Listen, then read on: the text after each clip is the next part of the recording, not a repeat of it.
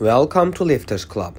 Oleksiy Novikov is 6 foot 1 inch tall and only 26 years old. He is among the most powerful and influential professional strongman athletes in the world. He has a shorter stature and a lower body weight compared to other strongman athletes. Although he weighs 300 pounds, he has a fairly low body fat percentage and a lean muscle mass. Despite being at that body weight, this guy has incredible deadlift figures and good scores even in the toughest competitions. He is one of my favorite strongman athletes. The heaviest pull Oleksiy has ever done in his life is a gigantic 1,210 pound in the tire deadlift event. He did this lift this year and he managed to break the world record in the deadlift event.